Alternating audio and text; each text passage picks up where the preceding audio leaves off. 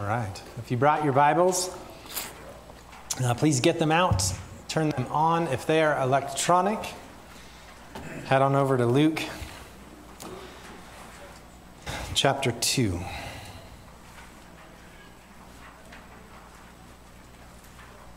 We're going to be continuing our series through the Gospel of Luke. We're going to pick up the pace just a little bit. We took our time going through chapter 1.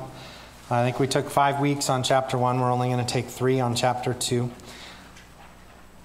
But Luke here gives us this very simple and straightforward and unembellished, and uses unembellished language to describe the most profound birth with the most far-reaching implications in the history of the world. Now, if you're a parent, you're like, oh, he's describing my kid's birth. No. Your kid's birth may have been profound, was definitely special, but your kid's birth is nothing like the birth of Jesus.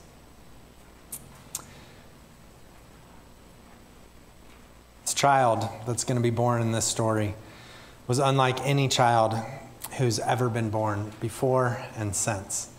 This child was the Son of God, the Lord Jesus Christ, deity in human flesh, the God made flesh.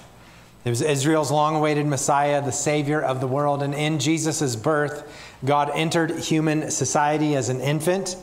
The creator of the universe became a man. We have what John describes as the Word becoming flesh and dwelling among us. And so let's not lose the significance of this birth today. We often associate Christmas with gift giving, don't we? Unfortunately. And it seems like every year, and I know you guys are going to think I'm a huge hypocrite for saying this, but it seems like every year Christmas music and Christmas decorations are getting sooner and sooner in the year, right? No joke. I think it was late July, early August, I saw Christmas decorations at Costco. A little part of me was like, yes. But then a part of me was like, oh no. And then when I was growing up, it was the Sears and Roebuck catalog. That was the big thing. It was like a big phone book that you got, and you flip through for your gifts and all of that, what you wanted to get. But this year, they're coming in the mail now. So we got the Amazon one this week. Anybody else get this week? Yeah, what's it say? Share the joy. I don't see Jesus in here. I see a lot of circles with stuff that my kids want. I see some stickers and stuff, but I don't see Jesus anywhere in here. And so when we read through this story, you're going to hear the word joy come up. And this is not the joy that we're talking about. All right? So let's look at Luke chapter 2, starting in verse 1. And we're going to read through verse 20, and then we'll come back and kind of walk through the story. In those days, Caesar Augustus issued a decree that a census should be taken of the entire Roman world. This was the first census that took place while Quirinius was governor of Syria. And everyone went to their own town to register. So Joseph also went up from the town of Nazareth in Galilee to Judea, to Bethlehem, the town of David, because he belonged to the house and line of David. He went there to register with Mary, who was pledged to be married to him and was expecting a child. While they were there, the time came for the baby to be born. And she gave birth to her firstborn, a son. She wrapped him in clothes and placed him in a manger, because there was no guest room available for them. And there were shepherds living out in the fields nearby, keeping watch over their flocks at night. An angel of the Lord appeared to them, and the glory of the Lord shone around them, and they were terrified. But the angel said to them, "Do not be afraid. I bring you good news that will cause great joy for all the people. Today in the town of David, a Savior has been born to you. He is the Messiah, the Lord. This will be a sign to you. You will find a baby wrapped in clothes and lying in a manger." Suddenly a great company of the heavenly host appeared with the angel, praising God and saying, "Glory to God in the highest heaven, and on earth peace to those on whom his favor rests." When the angels had left them and gone into heaven, the shepherds said to one another, "Let's go to Bethlehem and see this thing that has happened, which the Lord has told us about." So they hurried off and found Mary and Joseph and the baby who was lying in the manger. When they had seen him, they spread the word concerning what had been told them about this child. And all who heard it were amazed at what the shepherds said to them. But Mary treasured up all these things and pondered them in her heart. The shepherds returned, glorifying and praising God for all the things they had heard and seen, which were just as they had been told. Whew.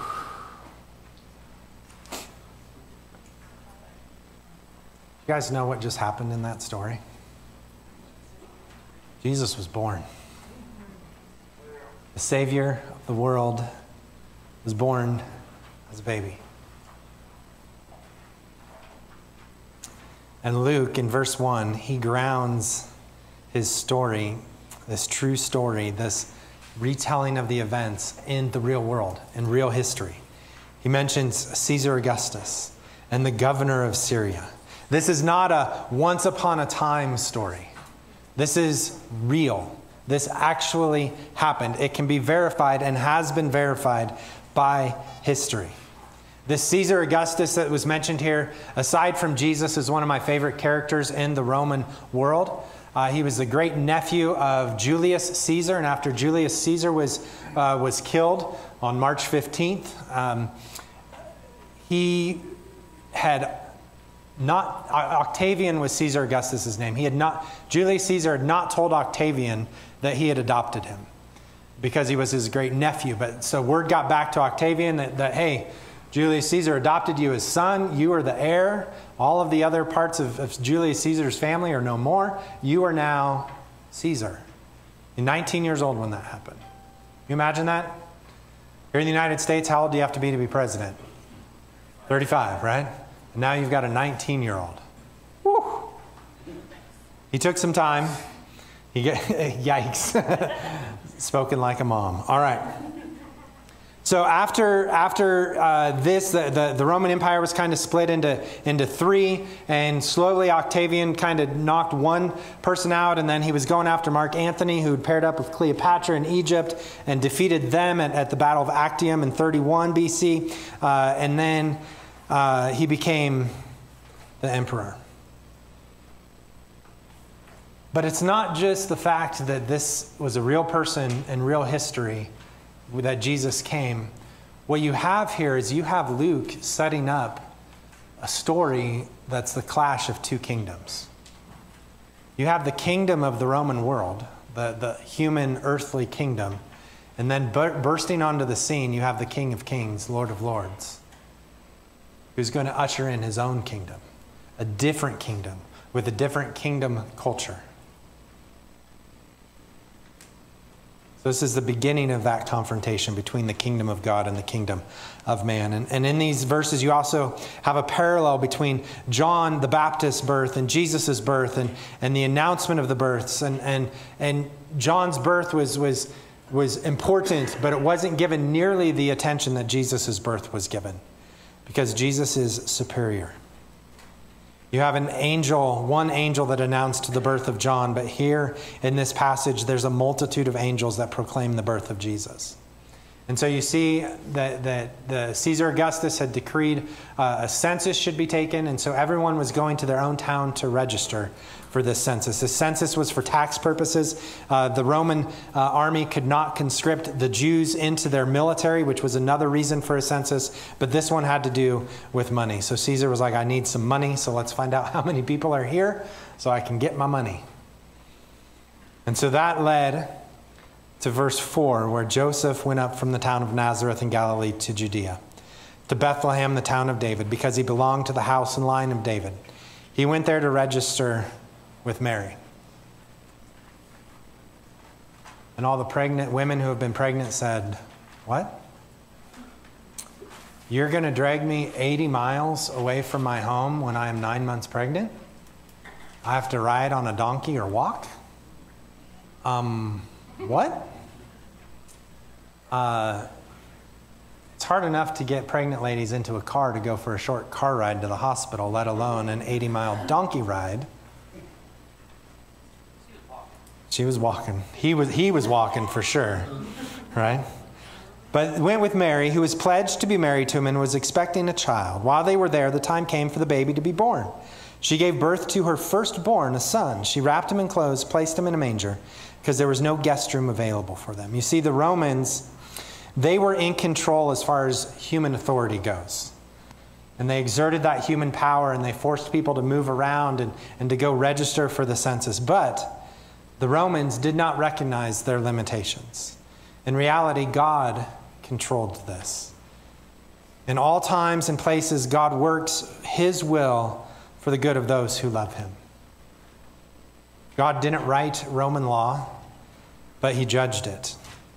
God did not soften the bumpy road down to Bethlehem, but God gave strength to Joseph and Mary. Interestingly enough, God's in charge of your life too. That God will provide all that you need. And like Mary and Joseph, we live each day on a day-by-day faith, trusting that God is in charge. So even though the government had forced Joseph to take a long trip to pay his taxes, that his fiancée had to go with him, and they were going to have a baby at any moment, and they arrived in Bethlehem. They couldn't find a place to stay. We kind of have this vision in our head that they went to the inn and there was a grumpy man that said, "There's no room here, no room here." That's not biblical reality.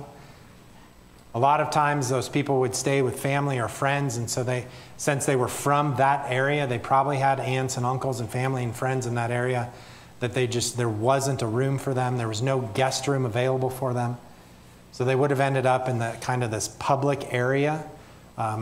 And there would have been, a lot of people think there was a cave that they stayed in, that they gave birth as where Jesus was born. It's really interesting. Doing God's will often takes us out of our comfort zones. You think Joseph and Mary wanted to go 80 miles, 9 months pregnant? No. They were pretty comfortable in Galilee, Nazareth. But they had to get out of their comfort zone. Jesus' life began in poverty. Later, Jesus would stress to his disciples what it meant to have no place to lay one's head. Those who do God's will were not guaranteed comfortable lives. We are promised that everything, even our discomfort, has meaning in God's plan. So despite those popular Christmas card pictures that show this beautiful scene where Jesus was born, it was actually very dark. It was very dingy. It was very dirty. Not the atmosphere that the Jews expected for the birthplace of their Messiah King. They thought that their Messiah would be born in a royal setting, born in a palace with a bunch of people around to help. So you and I, we should learn, and we should not limit God by our expectations, because God is at work wherever he's needed in this sin-darkened world.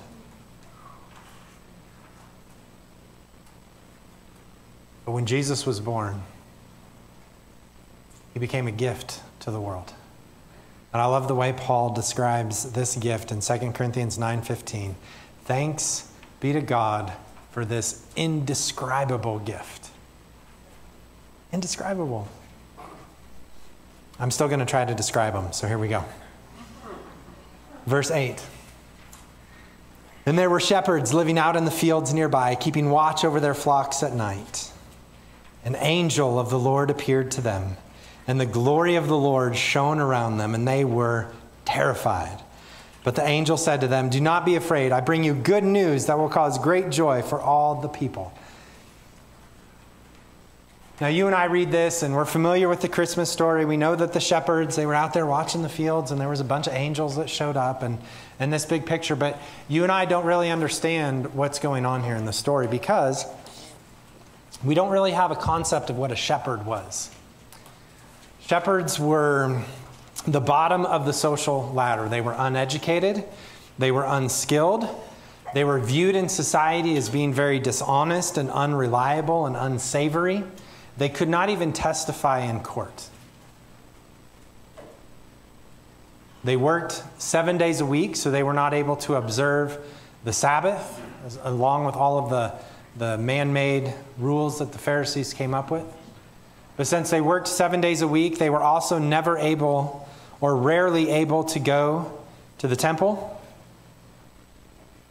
to observe ritual and ceremonial cleanliness. So they were really the lowlifes, the scum of the earth, the least of these. But here's the deal. There was more, there was a lot. But Moses was a shepherd. David was a shepherd. In the Old Testament, God is described as the shepherd of Israel, and Jesus is going to be later described as the good shepherd. So shepherds, even though they didn't have a huge standing, that their testimony wasn't well received, they were still beloved by God. And by visiting the shepherds, the angels reveal the grace of God towards mankind. That God does not call just the rich and the mighty, but he calls the poor and the lowly. And that should give us hope, amen? Another thing that happens with Christmas is we get a picture of Jesus as a baby in a manger, right? Here's the deal. Jesus grew up. He didn't stay a baby. Right? If you've ever had a kid, you know they don't stay babies, right? They start walking, they start crawling, they start getting into things. Don't let the baby in a manger be our last view of Jesus, because we cannot leave him there. This tiny, helpless baby lived an amazing life. He came and he died for sinners. He ascended into heaven. And one day Jesus is going to come back as King of Kings and Lord of Lords. Amen. Grown up Jesus will rule the world, will judge all people according to their decisions about him. And so if you still have this picture of Jesus as a baby in a manger, he has not become your Lord. Do not underestimate Jesus. Let Jesus grow up in your life. Don't be like Ricky Bobby. If you don't get that reference, that's awesome. That's right. Amen. Glory in this passage refers to the evidence of God's majestic presence. In these verses and in the next verse, we're going to see some significant terms that reoccur over and over and over again in Luke's gospel. This idea of bringing good news, of proclaiming the gospel, of preaching. Luke uses that word more than any other writer in the New Testament. We hear words like joy, people, great joy for all the people. The things are going to happen today, that there's a Savior, Lord, and glory. This angelic announcement is a seedbed for essential ideas that Luke traces throughout the rest of the book. And then we get to one of the most beautiful verses in the Gospel of Luke, and that's verse 11. Today, in the town of David, a Savior has been born to you. He is the Messiah, the Lord. Oh, how cool is that? A Savior is and was exactly what mankind needed. Even the pagans in the first century sensed this need for peace and a Savior. Epictetus, he was a first century pagan writer. He said this: while the emperor may give peace from war on land and sea, he is unable to give peace from passion, grief, and envy. He cannot give peace of heart, for which man yearns for more than even outward peace. That's a pagan saying that, around the same time that Christ was born. Verse 11 is the heart of the gospel message that we proclaim to the world, that all people are sinners in need of a Savior. And that Savior is not us. That Savior is not the government. That Savior is not our money. That Savior is not our spouse. But that Savior is the one and only Savior, Jesus Christ, King of Kings, Lord of Lords. Amen? Amen.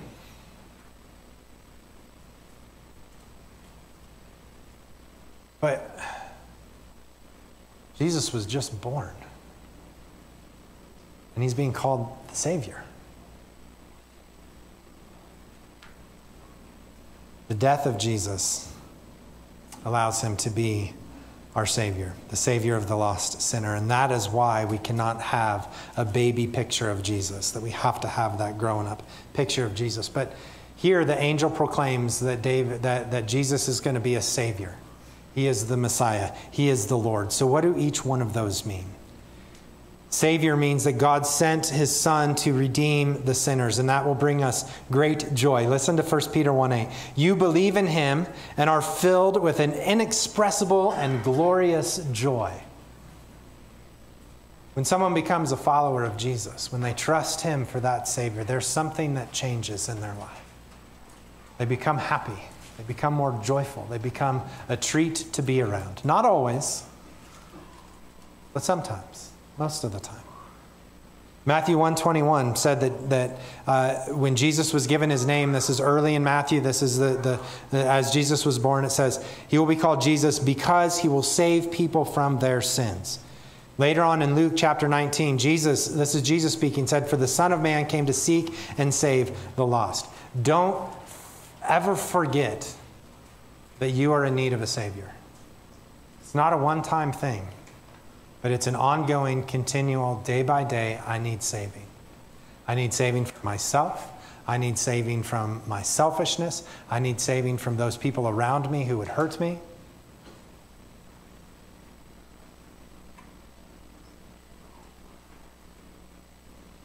So there's salvation, past, present, and future. But it also says he's the Messiah. He's the Christ. He's the anointed one. Jesus was anointed as King of Kings. Jesus was anointed as the high priest. Jesus was anointed as a prophet. He's the anointed one. He is also Lord. He's also Lord. There's a lot of churches that are afraid to talk about the lordship of Christ. Because sometimes we try to earn our way to heaven by proving that Jesus is Lord of our life. He's already Lord. This is just simply recognizing and being subservient to him. Why are they so afraid to talk about it, though? Because they don't want to encourage you that you have to work your way, that you have to prove that Jesus is Lord. They get the cart before the horse. Ephesians 2:8-9, right? For you have been saved by grace through faith, not of yourself, lest anyone can boast. But we often forget verse 10. You're God's workmanship, created to do the good works. Don't miss that order. Grace, saved by faith, to do good works. If you flip it to do good works, to prove that I'm saved, you're wrong. As followers of Jesus, we recognize that Jesus is Lord, that Jesus is God. And then we get to verse 13. Suddenly a great company of the heavenly host appeared with the angel, praising God and saying, Glory to God in the highest heaven, and on earth peace to those on whom his favor rests. So after the angel had spoken, we don't know if it was the angel Gabriel, it probably was, but we don't know for sure. After the angel spoke this, then all of a sudden, a great company, a multitude, a myriad of myriads. And this was fascinating. So prior to, or at this time, they didn't really have numbers like you and I have, like these big, huge numbers. So the myriad was just kind of like the biggest number that they could think of. And so here you have a myriad of myriads, so infinity showing up. It's really cool. All of heaven broke into praise after the angel gave the news that Jesus had been born. The angel was joined by a vast host of others, the armies of heaven. Later in Revelation chapter 5, John gets a glimpse of this again. And he said, Then I looked and heard the voice of many angels, numbering thousands upon thousands and 10,000 times 10,000. There had not been very many times where the angelic host had broken through from the spiritual realm into the physical realm and had given us this picture. Isaiah was one. It happened to him. And it happened here, and it'll happen again in Revelation. Like, this is a special time. This is cool.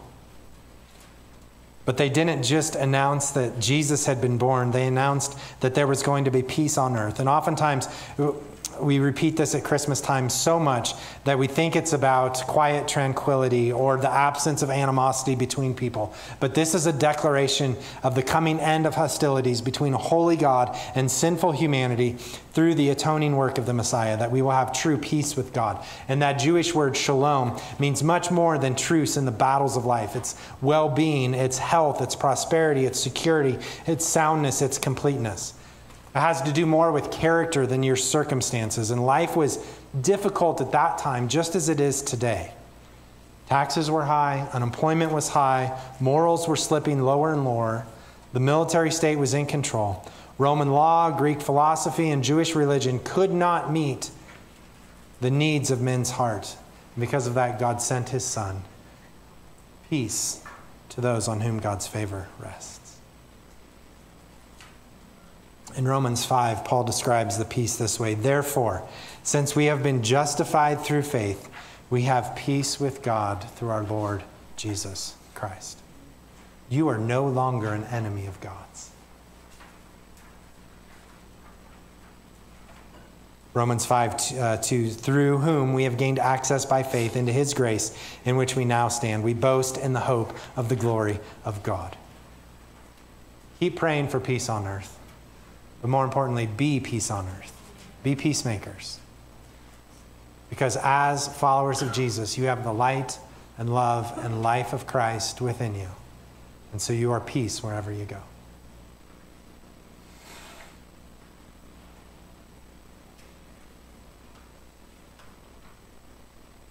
There's a Christmas song in there.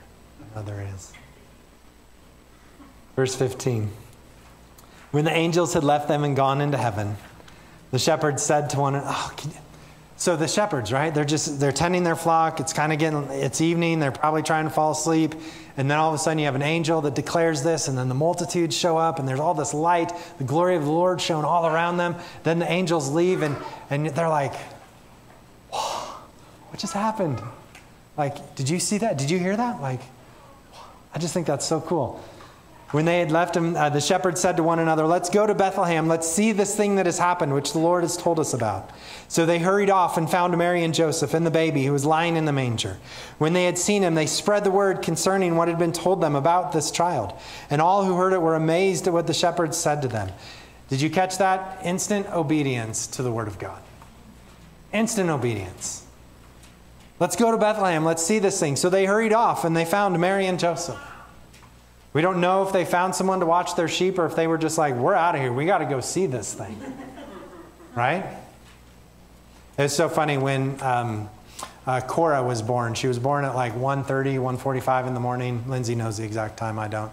But I think it was 1:48. We knew that we were going to have the baby, and we had called our parents. They were a couple hours away, but we told them all, we don't want you to come for a couple weeks. Just give us some space.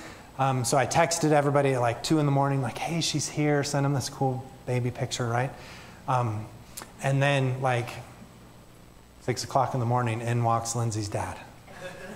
He's like, I came. I got the news. We're here, right? We got to see and they only stayed for like an hour, and then they drove 2 hours home. It was really, he just wanted to be the first to see the grandbaby, right? But what's exciting, like, it was one of those things. Let's go see this thing that's happened. Let's hurry off. Let's go see. This was the first Christmas rush, if you will.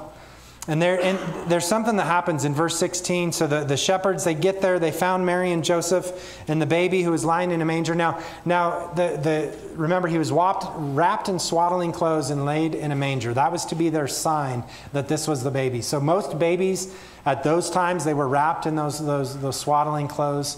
But the manger was the interesting part. It was a feeding trough for animals. So they found the baby, but then they sat and talked around with Mary and Joseph. We don't know what they talked about, right? It was probably like, hey, the shepherds are probably like, you would not believe what happened. And they're like, oh, try me. Like, an angel showed up? Oh, yeah, he did. How'd you know? Well, showed up to both of us, too, at different times. It's been weird. What'd the angel say? And then they got to compare stories and compare notes, right? But the shepherds, they left here, and they had this, they were compelled to tell the good news, to spread the word concerning what had been told them about this child. Not just what the angels had said, but probably what Mary and Joseph shared. And it was amazing. It was amazing. You and I, we need to be the folks that are willing to spread the word, to tell others about our spiritual journeys, to tell others what Christ has done in our lives. And we tell others not just with our words, but with our actions, right? Like that Christ has saved me, that Christ has changed me, that Christ has given me a new heart. Every time Lindsay and I go back to our hometown, almost every time, it's happening less and less, but every time we go back to our hometown, we run into people that we knew in our BC days. They're like, "You're a pastor? What? What did I miss?" Right? Like, well, you missed Jesus. It's the only thing that's changed. So the shepherds, they went out and they told everybody everything. So those are the extroverts in the room. We get to verse 19, and all the introverts said amen. Mary treasured up all these things and pondered them in her heart.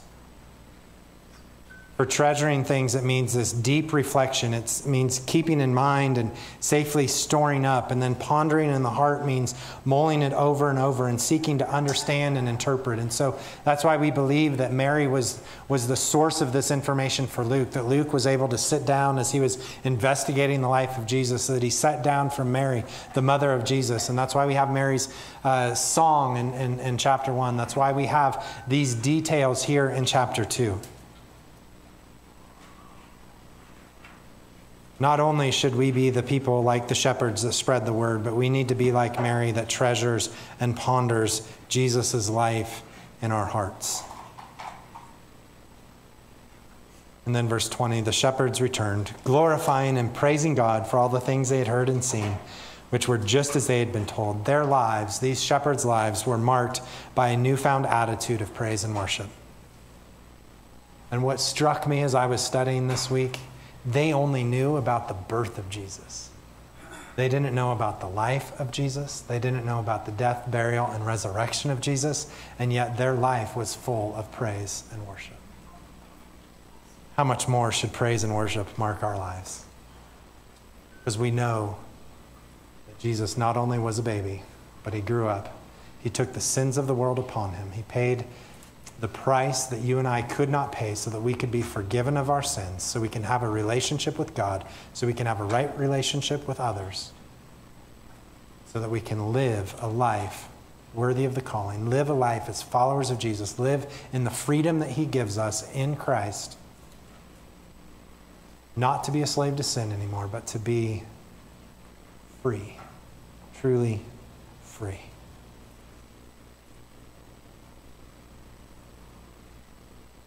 I would encourage you to highlight all of Luke chapter 2 and read it on Christmas Eve this year. Beautiful story. So what, now what? In light of this birth story of Jesus, this Christmas story, what are you and I to do? First of all, believe that Jesus is your Savior. If you've never trusted Christ to save you from your past sins and continually save you from your present sins, now is the time. Believe, trust, rely upon him. Submit to Jesus as your Lord. We all have those areas of our lives that we want to keep from him, but that's not who we are in Christ. That's not our identity. Jesus already has the keys to the house. He already knows what's in every room. We just need to submit to him. There may be something going on in your life that it's causing you heartburn, it's causing you tension. Give it to the Lord. Give it to him. Finally, I want you to treasure and ponder the wonder and majesty of God. It never gets old to worship Jesus. All right. So, even though we got rid of the tables, we're still going to have some time to talk amongst ourselves. So, if you're new here, what we do, we used to have tables and we'd sit around and have a table talk. But now you get to move your chairs. They're not locked for a reason, so you can move and get together.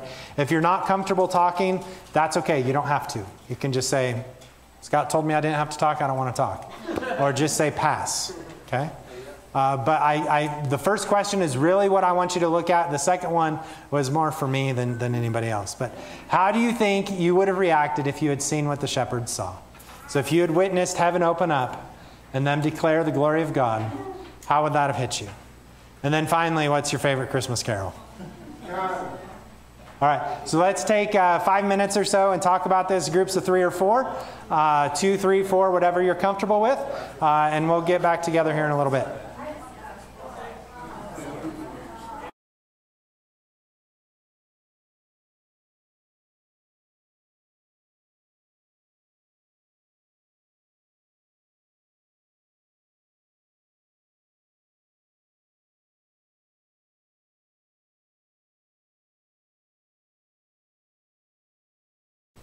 We've been kind of building a list of we are a people who, these are kind of identity statements based on the passage. And so for this one, we are a people who believe we need a Savior and Jesus Christ is our Savior. That's part of our identity as a church. Part of our identity as Freedom Churches. We are a people who need a Savior. Every day, every hour, every minute. And that Savior is Jesus Christ. Not us, not the government, not money, but it's Jesus. Let's pray. Lord, you are so good, and we are so thankful and grateful for the birth of Jesus. We're thankful for the story, the true story. We're thankful that the kingdom of God was brought into the world as a baby. We're thankful that Jesus grew up, took the sins of the world upon his shoulders, and died for us so that we can be reconciled, we can be redeemed, we can be forgiven and set free from our sin and from everything else that comes after us. We trust you. Amen.